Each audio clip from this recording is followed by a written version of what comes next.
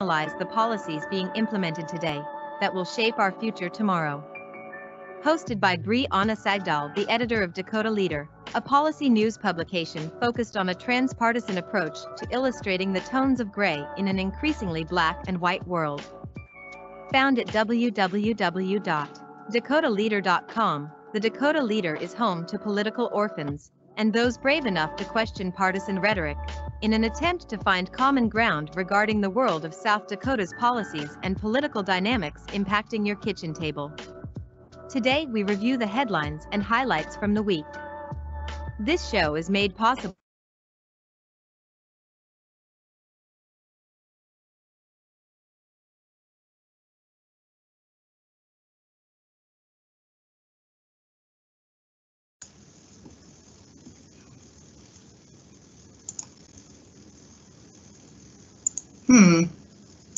Don't know what's mute. Play. Well, that's really interesting. It looks like we were cut off there. I apologize. I'm Deana Sacks. I'm your host here at Dakota Leader. Today we have a really jam-packed show, and I'm really excited. So I want to get started on that. Joining us here today is our associate editor, Miss Anna Cole, and I'm really excited. I missed her. She's been on the road, and she joins us here today to tell us about her adventures outside of South Dakota and what she's noticed. Anna, how are you this morning? I'm doing great. It's good to be back in town here. Yeah. Yeah, your camera's like right. Can you like bring, there we go. Oh, there we go. All right. That's a lot better. Wonderful. Gosh, I really hope we're on air right now. You know, I'm seeing this quirky little thing that says that the studio has paused, and I hope I haven't done anything to mess that up. No, good times. Yep. You know, no, it looks like it's fine. I don't know. So we'll figure it out, right? The technology is always evolving faster than people can keep up at this point. Well, and that's kind of what we're about to talk about, isn't it? Totally, right. So I have, and I'm recording on my end, so I think we'll be good. Good. Okay, so you took off across country, and you went to Renegade Man, which is like an offshoot or kind of like a parallel to Burning Man, created by the same people that started Burning Man until Burning Man sold out, right? Right. Oh, it's so interesting how it started, because Renegade Man has only existed since summer 2020. And the story behind it is that everything was shut down because of COVID, obviously, in the summer of 2020. And there was a group that decided to go off into the Black Rock Desert without the approval of the Bureau of Land Management, the Burning Man organization, any of the normal bureaucracy that supports the event. Meanwhile, there was also a lot of people that did virtual Burning Man that year. So they would put on their VR headset and have this whole, 3D metaverse type experience, almost like leaning more into the Matrix. Well, this other group that did Renegade Man went back to the basics of, well, what if we just bring a few gallons of water in a tent and go off into the desert and see what happens? And then Renegade Man got really big last year in 2021. They had about 20,000 people show up. I heard even Paris Hilton showed up last year and did a DJ set there. Oh. So then this year, Burning Man came back and the official event was back on. But several people said, I think Renegade Man was actually better. It was back to the basics. It was back to the real principles of Burning Man. Let's keep that going. And for people who don't know what Burning Man or Renegade Man might be, can you give us just a brief synopsis of what this, artistic festival in the desert is? Sure. Yeah, I mean, the nickname for it is actually that thing in the desert. So the idea behind Burning Man is that people create a temporary city. This is in the Black Rock Desert of Nevada. So it's one of the most barren landscapes in the entire country, probably. But you see the mountains on every side. and the surface that you're camping on is playa dust. So if it gets wet, it turns into clay. It's not even like a normal sand type structure that you'd see in a desert normally. And the big thing that they focus on with Burning Man is that they build a temple where people leave offerings. It's about letting go. It's about processing your feelings, coming back to normal life with a different view on everything, different perspectives.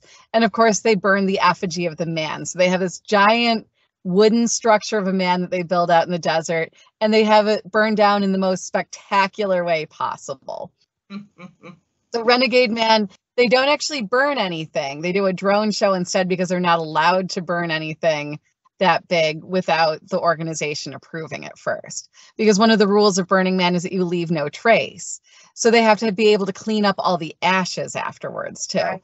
And then there's principles that go into being at Burning Man, such as the fact that it is a decommodified society. You're not allowed to buy or sell anything there, with a couple of exceptions. I think at the original one, they sell ice, they might sell coffee. Other than that, you carry in and carry out everything. So you leave no trace, bring everything you need to survive in that environment, and it'll be, up to 110 degrees during the day. It could be 40 or 50 degrees at night. There's sandstorms. It's the most harsh environment you can imagine. But people bring all sorts of art. They modify their cars and they bring their art cars. They set up entire installations that take weeks to get prepared. They have sound systems. They have different sound camps. They have different interactive art installations and experiences that people can take part in. Right. And there have been a lot of ideas that have come out of Burning Man and Renegade Man that have completely shaped our political sphere, wouldn't you say? Oh, absolutely. I mean, it really leans into the whole anarchist or libertarian idea. And the radical self-reliance especially seems like a libertarian kind of idea to me. The idea that you bring what you need, you are responsible for yourself. You go to, especially to Renegade Man, you go at your own risk. They figure if you're doing this, you're doing it because you know what you're doing. Yeah. On the other hand, I think the original Burning Man community, I was part of that in New York City. I was going to a lot of costume cult events because I was working in the fashion industry, and those were people that had a lot of money to be commissioning costumes.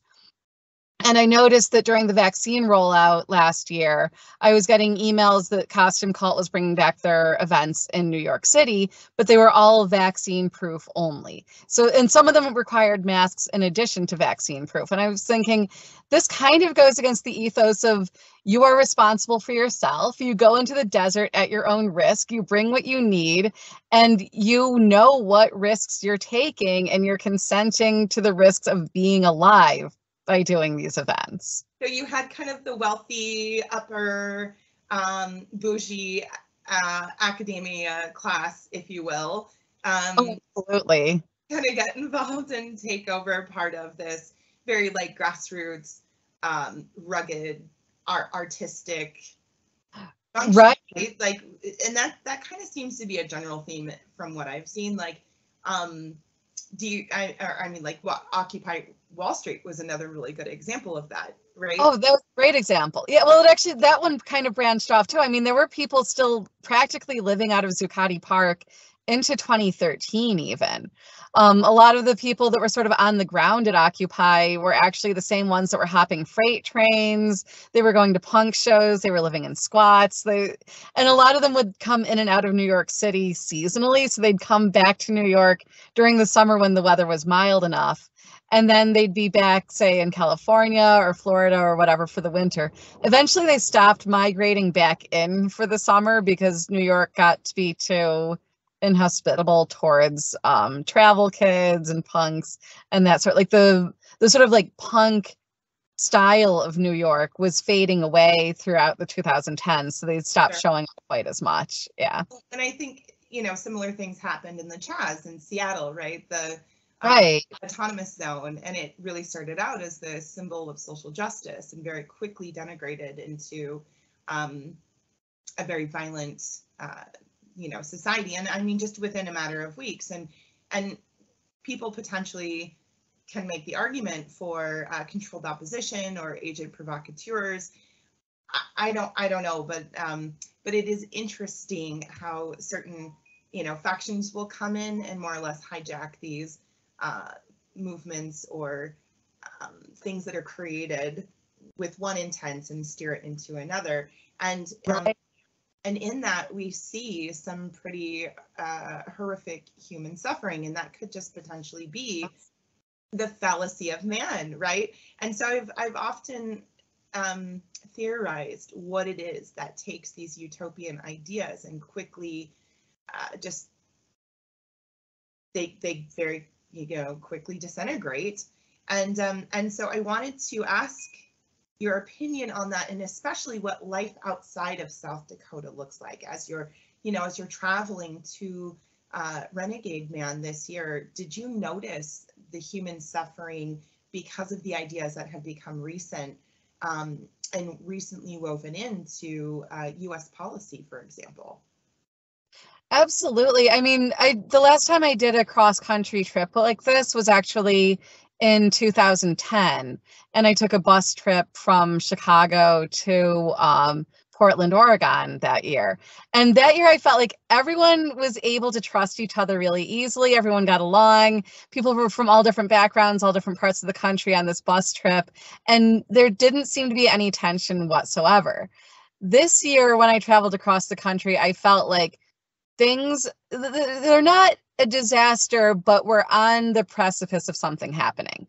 I noticed there were a lot more tent cities throughout the country. I noticed a lot more income inequality, a lot more homeless people, a lot more desperation, especially in the cities. And I noticed even among my friends, there's a lot more stress about finances and where their next job is going to come from. And there's so much more division, even within my group that I was supposed to camp with. The group fell apart over some of these political issues, even though they seem like they should all be on the same side together. Wow. They could not get along enough for all 5 people. Only 2 out of the 5 of us actually made it to the desert because there was so much infighting. Wow. I don't think that like 5 years ago, I cannot see that happening. Like there might be personal issues that can happen in those groups. And to be fair, that type of trip does put a lot of pressure on a friendship or relationship, anything like that, because it's just the stress of getting out there. It's a very ambitious project to do that kind of travel and to do that kind of camping. But the fact that it was over a lot of political issues in addition to economic issues was completely different than it would have been a few years ago. Do you think that the issues have become more intense, or do you, in your experience, think that people have become less capable of handling or navigating these difficult and uncomfortable conversations with friends? And I'll just ask that question because then we could get into a whole litany of why. But I mean, there's so many layers to it. Right. So do you think it's the issues, or do you think it's our maybe inability to cope, or new generations and their inability to cope with? I would say a lot of it is just the inability to navigate socially because people were so isolated. I mean, with the specific group I'm talking about, the friend that did end up making it with me is my friend Amaris, who I met in New York City originally. She lives in Denver now, and we're working on an art installation together.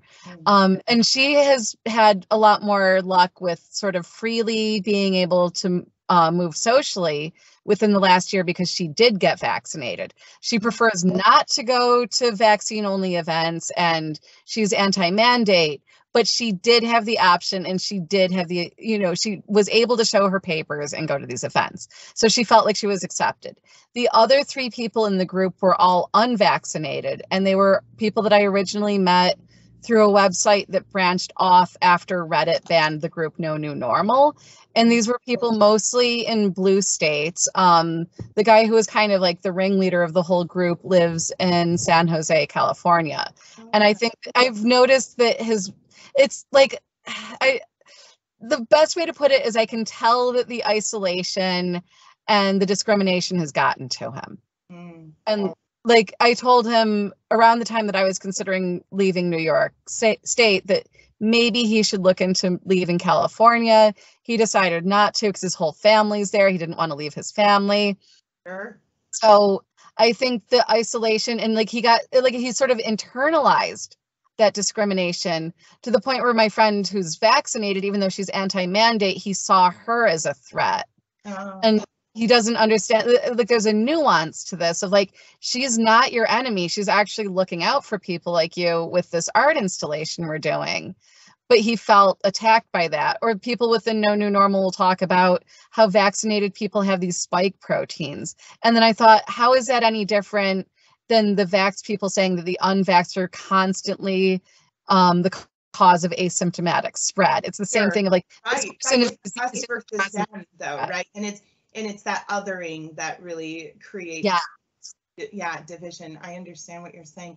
Anna, thank you so much for sharing with us today. I really appreciate your trip and your willingness to be bold and to go cross country. And any last thoughts on sort of life outside of South Dakota? Anything else that kind of pops out in your head?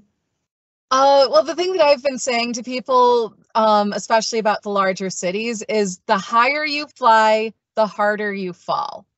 So you live in a rural area and you're more self-sufficient and you are focused on survival right now, you're going to do a lot better with what's coming than the people outside that are stressing about things and they're trying to live life like it's still the 2010s. They don't know what's about to happen, but they do know that they don't feel right. Wow, fascinating. Anna, thank you so much. I'm really grateful for your time. Yep, no problem. All right, take care. Yep, bye-bye. Bye. If you're joining us here, we're coming back live with our our next guest, Representative Steve Haugaard. And Representative Steve Haugaard sits on the Appropriations Committee here in South Dakota and previously ran for governor. Steve's joining us today to discuss federal dollars and how they impact state policy, and touch a little bit on that human suffering side like we were just discussing with Ms. Anna. And hopefully we'll get Steve here shortly.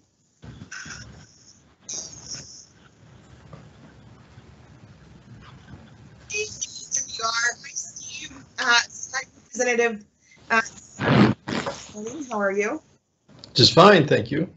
Oh, good. Well, we're so happy to have you on. And so we were just speaking with Associate Editor of the Dakota Leader, Anna Cole, and she was sharing a little bit about her road trip to an artist event called Renegade Man, which is sort of like Burning Man. And she was touching a bit on, you know, the level of human suffering and just what she's noticed in this country outside of South Dakota. Now we have it pretty good here in South Dakota. Things are bright and sunny, and people might not really know what's happening outside of our borders. So that was a eye-opening conversation with Ms. Cole as she explained, you know, a little bit more about the tent cities and shanty towns all across the country right now, and true economic devastation and how it's wreaking havoc on people that you would ordinarily consider middle class. And so I'm excited to have you on the call today. And I wanted to discuss, you know, you made some really amazing statements during the last legislative session during your time on the Appropriations Committee. And I learned so much from you. So I want to say thank you. And also I just thought, wow, here is a man who is willing to stand up for his principles. And I just thought it was really impressive that you were willing, you know, to challenge the governor on federal dollars. And you had said something that really woke me up. And I can't remember exactly what it was that you said. So I want to have you explain it a little bit better. I hope that was woke in a good way. What? Oh, no. Good way. Yep. Yeah, it was eye-opening. How about that? That's better. Yeah, there certainly are a lot of issues associated with federal money and our reaction to that. And it's goes all the way from highway funds to medical care to now these mandates and everything else. So there are a lot of issues, a lot of attention needs to be given to that. And it would be great if we pump the brakes real hard on federal money because we're $31 trillion in debt. Well, you make a very interesting point, and one of your colleagues on the Appropriations Committee recently wrote an op-ed and sent it to the Dakota Leader, in which she argues against Medicaid expansion, not for the typical reasons that you would hear, but she says, you know, the federal government is not handling our money well. It's already bankrupt. It's, you know, Social Security, for example, is going to run out by 2034. And she's asking the question, how do we expect the federal government to handle this any differently when they haven't proven to us that they can handle our money in the past? So I think that might touch a little bit on what you're saying, right? Well, when you look at any of the federal intervention with federal dollars, whether they're real or created, you just see that the reaction of the states is to accommodate that push of dollars, thinking that that somehow is going to solve all sorts of problems. And all it does is it just creates new unintended consequences. So if you just, I've said this many times before, if you just apply your principles and live by your principles, then everything else will shake out as you go along. But if you try to create this brave new world with a new socialist agenda, it will not work. It simply put us into such a compromised position that we can't survive. Fascinating. And speaking of a brave new world, I'll put you on the spot just a little bit. Have you had the opportunity to check out President Biden's new executive order that was signed on Monday about the bioeconomy? Yeah, I scanned through that. I forget how many orders he's signed now. It's 90 or something like that, and that's kind of typical, on track for what presidents have done over the past years. But the whole idea that somehow the federal government is far more intellectually attuned to these issues, it's just you can't exclude the element of politics and posturing and agendas from those things. It's just like the vaccine mandates now, and you know, if there was tried and true, clear, unequivocal science associated with these things, that'd be one thing, but that's not true. It's like so many organizations that push their agendas. When you review their research and their peer-reviewed research, you find that their peers are not the full scope of scientific research. It's just a kind of an internal closed circle of people that have an agenda. And sadly, that's what's going on with the federal government. They don't step back and limit their involvement. They're trying to be proactive, and that's too many times the cases with governors as well. That's what we see all across the nation, is so many governors see themselves as being a CEO of a company. Well, that's not it. It's, you know, the legislature and the executive branch should probably be quite a limited time and involvement in people's lives. And people can just function, and the market will find its own levels, and needs and wants will be met as appropriate. So, you know, that's really interesting. Anna was just telling us about sort of the theme for these artistic events and gatherings, and she mentioned the term radical self-reliance. And it reminds me a lot of what you're talking about here. You're more or less pushing people to be self-reliant and telling people, we don't want you dependent on the government, right? Because then you create reliance upon us. All right, I'm going to have you hang on. We're going to hold you over the break. You are joining us live on Revolution. Okay, well, we're back from commercial break there, and I have Representative Steve Haugaard on with me today, and we are discussing the impact of federal funding on states, and we are also, discussing more or less the amount of human suffering that is happening in this current economy, and how policy is impacting individual lives. Representative Haugaard, would you like to maybe talk us through a little bit about the federal funding that was implemented this last session, and perhaps some of the programs that it will be creating this year, and maybe any issues that you may or may not see with that? Well, those federal funds that started with the CARES Act and then ARPA, and there might have been one or two others, they came out with a very broad description of what their intended purpose was.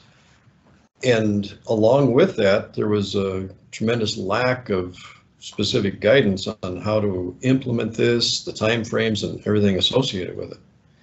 So some of the money needs to be allocated, I think, by 2024 and potentially spent by 2026. So we're talking about some of this being stretched out a long way. And this past session, there was, I think, an unnecessary rush to try to find ways to put all this into certain pigeonholes, and it shapes what the state does, the focus the state has, and probably it shapes a lot in the way of construction industry and that sort of thing as well.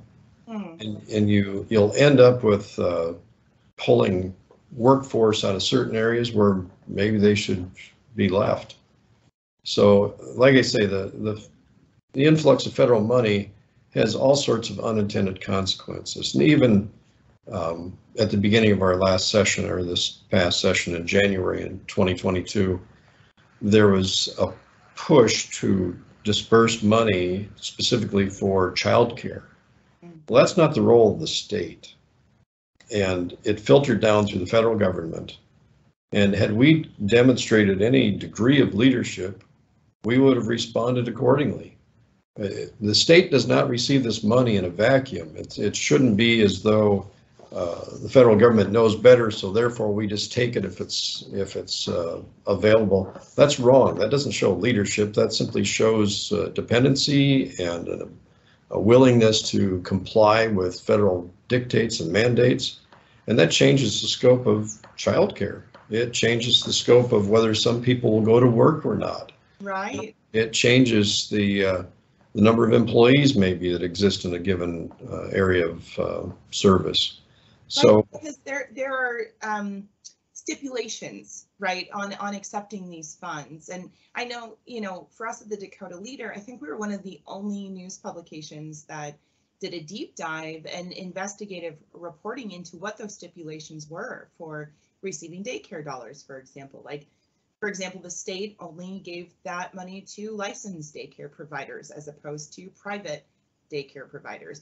And then we went through the actual application that was put together by the third party Governor Noem had hired to go through the application process. And we found right there in the agreement that daycare providers must agree to following, to the greatest extent possible, the CDC guidelines.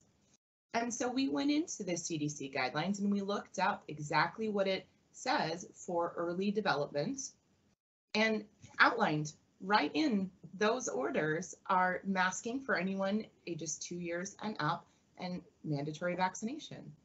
And I thought, how interesting, how interesting that daycare dollars would be implemented in a state that has taken such a fierce stand against mandates, or a seemingly large stand. Anyways. Well, we have a history of being willing to receive federal money, and that I suspect it goes back to probably the 1950s, 1960s, where it was an incremental increase in dollars that had an impact on our state. But then you get into the late 60s and into the 70s and 80s, and all of a sudden there is a big hand stuck out there waiting for federal money that was in the form of Medicaid dollars and that sort of thing. So that continued to grow. And at this point, our state budget, it's close to $6 billion now, but only about 40% of that is money that we generate. The other 60% is federal money. And in this day and age, it's not federal money, it's federal debt. So when we receive those dollars, we contribute to the overall debt of the nation. And that does not show leadership. And it doesn't mean that you cut off completely from every program, because there are some things that are the function of both the nation and the state. And those things you need to be discerning about. But we've gone way past the scope of what the government's responsibility is. And we've gotten into an area where we're creating dependency that should not exist. Well, and that's why you see the homeless, for example.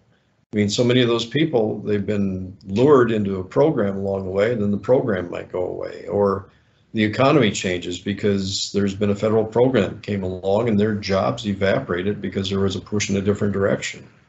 So those unintended consequences are devastating. And as a state, we could lead the nation in all those areas. We could demonstrate that we do not have to take federal money for education, because still it's only in the range of about 20%.